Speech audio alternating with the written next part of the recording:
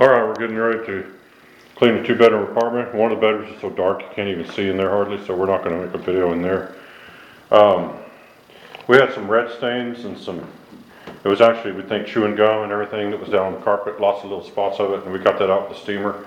We didn't make a video of it because there was so much stuff, it would have taken all day to put the video together. So what we're going to do now is we're going to scrub the carpets pretty good with the Ork, and then we're going to extract them with the Rug Doctor over there. And we're using Simple Green. We're using Simple Green to pre-treat with, so because of some of the junk we got in this carpet, we feel like it'd do a better job on some of the greasier stuff and everything.